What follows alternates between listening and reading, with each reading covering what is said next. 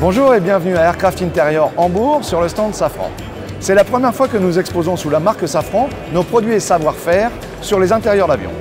Sur le stand principal, vous trouverez les produits cabines et sièges et sur le stand secondaire, les produits liés au divertissement à bord. Enfin, sur notre troisième stand, nous vous montrerons les produits liés au service traiteur à bord.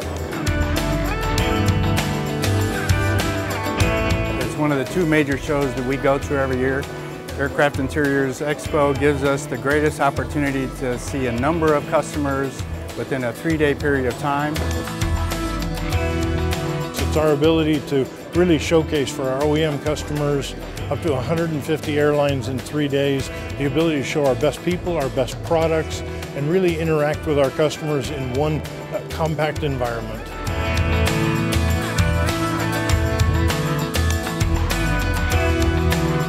So the products that we're going to be demonstrating today is a brand new ultra high definition display. It's a 4K display. It's a multi-touch touchscreen, high technology, very super thin, super lightweight, and very powerful processor. We also have a brand new antenna system and connectivity system that provides less weight as well, but high bandwidth connectivity to the aircraft. And also Bluetooth audio that allows, for first time ever, to have every passenger on the aircraft to have access to wireless headsets and audio.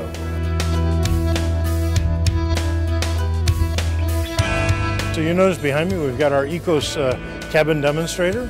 It's really an important way for us to show our newest product offerings, everything from our fixed shelf overhead bin offering, our SpaceFlex galley lavatory combination, including our inserts and our galley carts.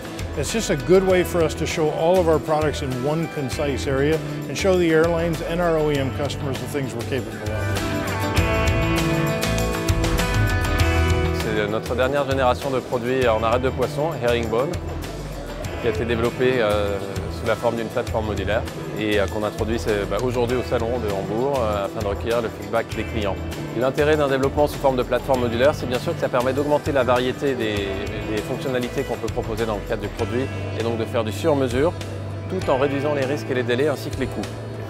Je dois préciser d'ailleurs que ce développement et cette approche modulaire va au-delà du simple produit Versa, puisqu'on a des modules qui sont développés pour différents produits et qui seront intégrés sur d'autres types de produits assez différents, vu du passager et de la compagnie aérienne. Un exemple, c'est la porte flexible.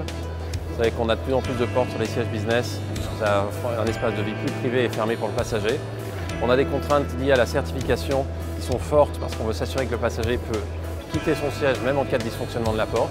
La porte flexible apporte des avantages en termes de certification, de masse, de coût et d'espace de vie du passager qui est beaucoup moins impacté puisque la porte étant flexible et fine, on peut l'enrouler, elle prend beaucoup moins de place.